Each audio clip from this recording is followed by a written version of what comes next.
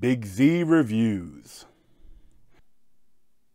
Avatar, The Last Airbender, is the second attempt at an adaptation of the amazing Nickelodeon American series that's like inspired by anime, but it's a cartoon, and it's not horrible, but it's not good.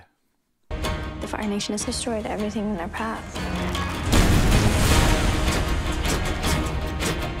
If the world is going to have any chance, it's going to need Aang.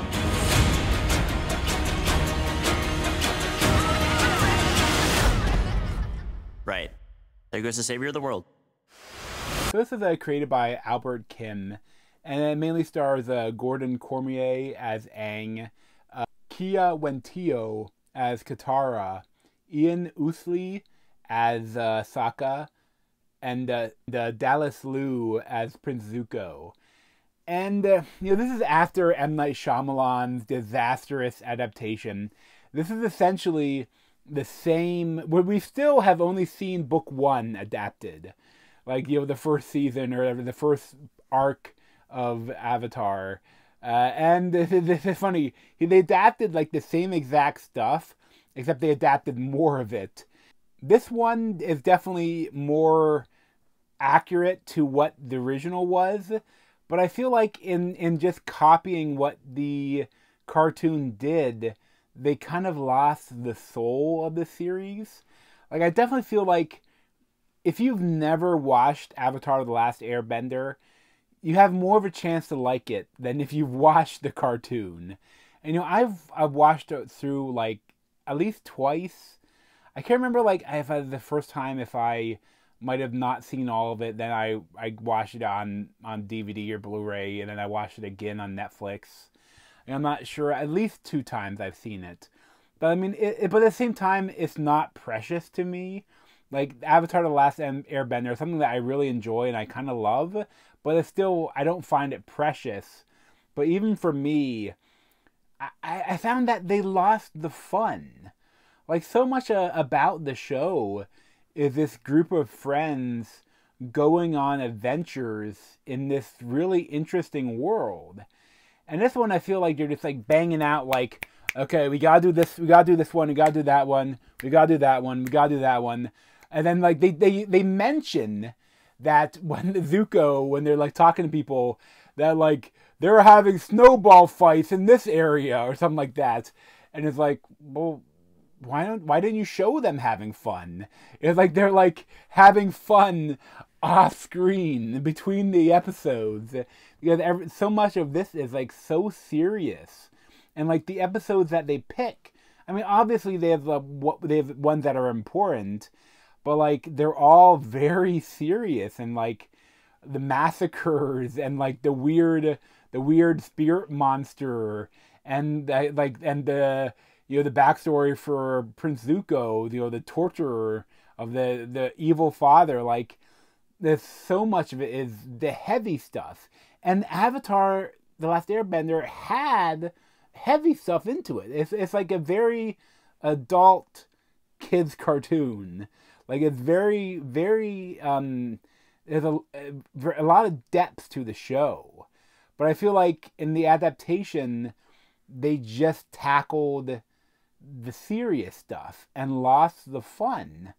And I mean, Gordon Cormier as Aang, I liked him, and Kiwentio as Katara was good.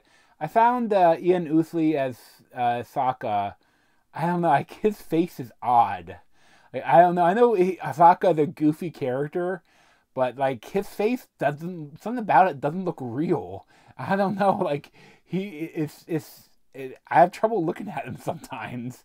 I don't mean to be offensive at all. I mean, he's a handsome man from some angles, but like something about him is weird. But it's just the adaptation. I'm not sure what I think about it. Like, definitely, once again, like One Piece, I feel like got the tone of the series much better. But even like One Piece, like everyone's outfits are so crisp. They're so perfect.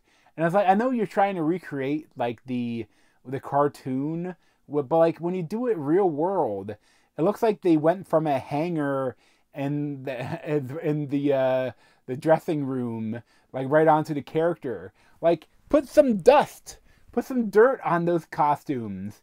Make them feel worn. Like this world, everything about it doesn't feel lived in.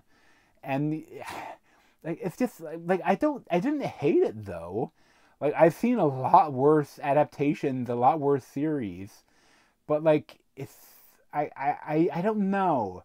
At the same time, if they do a season 2, I'll watch it, but I might grumble again. I hope they have a little bit more fun if they do a season 2.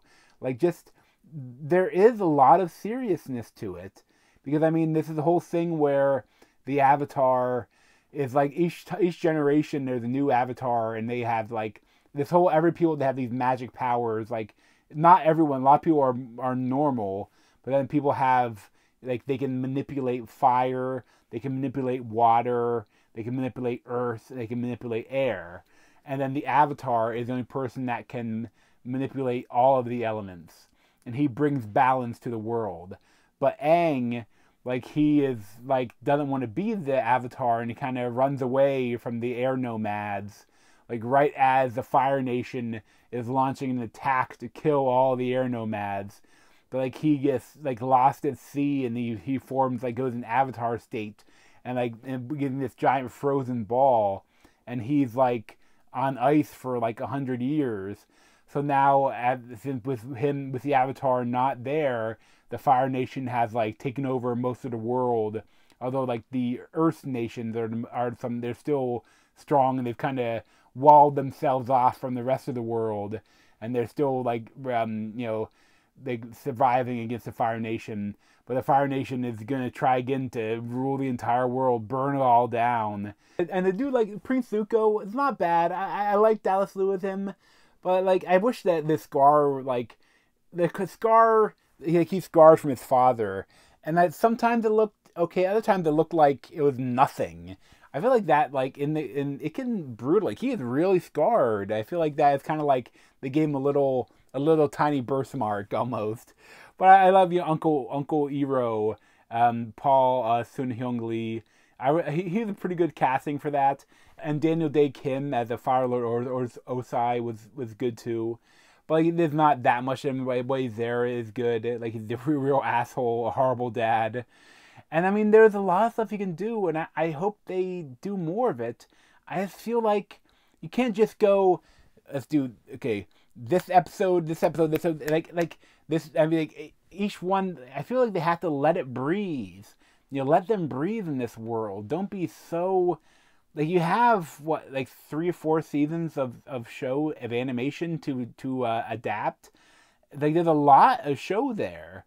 So, I mean, like, take your time and, like, let the characters breathe a little. Like, let them have fun. And I know some of the CGI for some of the characters are, they're not the best. And some scenes are pretty stupid. But at the same time, I don't hate it, But I give, like, a 7 out of 10, 6.5 out of 10. Like, it definitely, you could definitely rate it lower. And I could see you absolutely hating it. But I can also see you really loving it I think it'd be tough for you to love this show if you know the original. But if you don't know the original, I think a lot of people could really love this. Like it'd be interesting to see, like, more and more like what the mass reaction is. But for me, it was just okay. But thanks for watching. If you want to see more of me, you can subscribe down below. Thanks.